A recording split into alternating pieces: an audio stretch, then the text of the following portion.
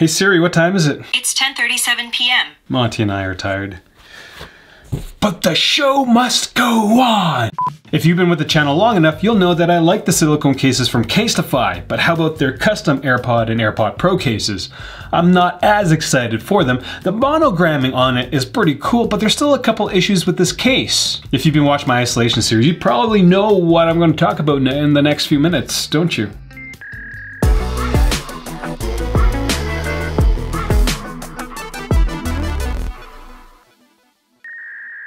And MobileReviewsEh, Monty and I, we're awesome. With this Casetify case, it kind of sits somewhere between a thin silicone case and a bulky silicone case. Actually, it's not a silicone case at all. It's a TPU case, which isn't a very common material for AirPod cases. This custom case is only 1.2 millimeters thick, so it's not going to add a lot of bulk to your AirPods. You have the option of 3 clear colors, and like most clear cases, the contact between the clear TPU and the device will look wet in certain areas.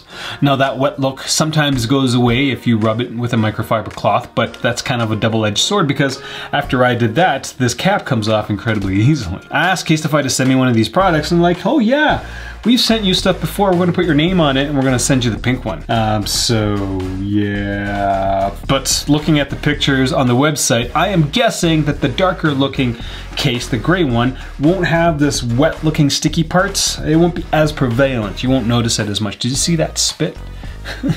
The standout feature of the Caseology AirPods case is really the custom prints and the normal prints. If you're looking to set your AirPods case apart from, everybody else's boring giant white chiclets, get something from Casetify. But as you scroll through all the potential prints, you may notice a few that are questionable. Monty, those are boobs. Boobs. Boobs. Now for the custom prints, the selection is a little more limited. If you go on the website, you're like, whoa, look at all those colorful things that I can like print on my AirPods case. No, boobs. You cannot print a chibi version of Monty on your AirPods case. Well, I wish you could, you can't. You're limited to a maximum of 8 characters and 4 different text styles. I'm not sure why Casetify doesn't offer more printing options, as the clear case that they printed with my YouTube avatar is actually pretty slick. The AirPods case comes with a Lux metal ring that's smaller than other rings from Caseology, but that probably means that Casetify doesn't want to wear this on your belt. The Lux metal ring has a screw closer rather than like a clip, so I'm guessing Casetify wants us to wear this on a set of keys, which makes a lot more sense than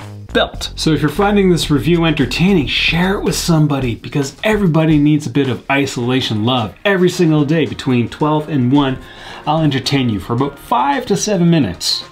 So yeah, share the videos. Monty wants you to. The 2-piece case keeps the click of the cap, which is kind of great. But the cap does get loose after a couple openings, or it just kind of comes right off. So you do have to keep an eye on that. That's actually really terrible. The back of the case also doesn't pinch like the mouse AirPods case does. This is so bad. As a side note, I did get a Nomad Active Rugged case, and my subcase BattlePods also showed up. So that Nomad Rugged case, Active Rugged case, oh man, that is a nice case. Anyways, back to this. I will note that the sync button on the back of the Casetify case doesn't look like you can press it, because there's no like design feature that protrudes out or anything, but if you press hard enough through the TPU, you can access it. When it comes to protection, the Casetify suffers the same fate as every other 2-piece case. Cap pops off, AirPod lid opens up, and the buds come flying out. Transparent clear case from Casetify. Will this come off? The cap's gonna come off, but I'm curious to know if the top piece will come off. There's no sticky parts to it, so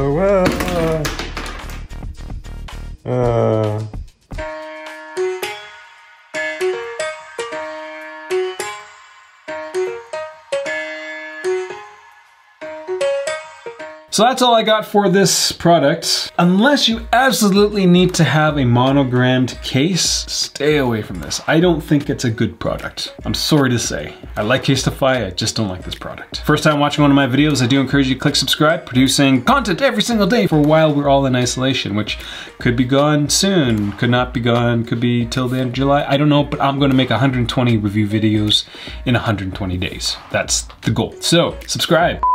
One of the things I'm trying to figure out is how am I going to cut Monty's hair? I cook all his food, so it's like oatmeal, sometimes rice, sometimes a lot of fish, chicken and the occasional beef and whatnot. And so like his beard's getting so long and grouty, like that's like chunks of food. He just looks so blah, blah. He is a half poodle, half schnauzer, so he's a very manly schnoodle.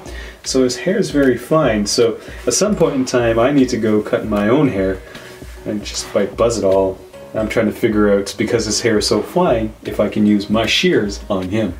So it might be very terrible for both of us, right, puppy?